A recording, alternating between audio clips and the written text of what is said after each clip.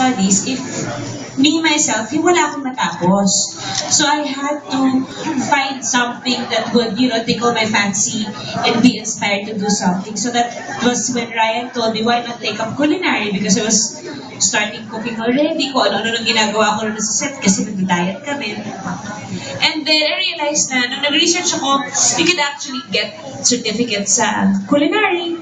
Pwede ka magtrabaho abroad. At that time kasi parang I was also thinking, paano pag hindi ka na gusto panoorin ng mga tao?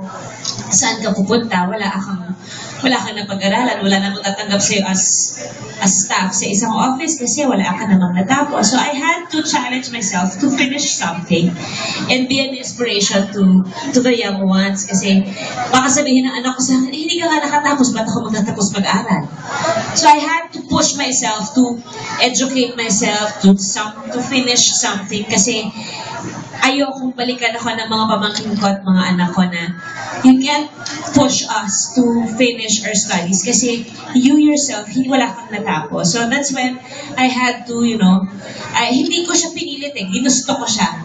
I stopped working for a couple of months. It was 6 months of thorough studying, basic skills and pro course of culinary. Araw-araw yun. It was from Monday to Sunday, from 9 a.m. to 10 p.m. ako nag-aaral. So talagang crash course talaga siya na kailangan ko siyang tapusin. Kasi yun lang yung allowed time for me ng ABS na mag-leave. Wow, and can you name someone that has influenced you in your cooking? Well, most of all, it was my mom and my ate Binay. Kasi kami naman talaga yung magkasama through the years. Nagluluto kami ng tinola, walang manok. Yung budget talaga, yung naka-budget talaga yung pagkain namin. We would come up with recipes na pwede namin mabili under 100 pesos. So, I realized, marami ka palang pwedeng gawin kahit hindi malaki yung budget mo. Basta creative ka lang, alam mo lang yung mga ingredients na gagamitin mo. And what is your favorite food to eat or to cook?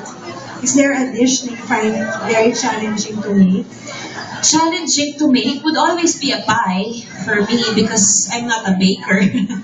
But I love making pies from scratch. Good thing may puff pastry. So I love playing with fillings like steak and chorizo, chicken and chorizo, lagyan mo na kung ano man, tocino and something breakfasty na masarap kainin on the go.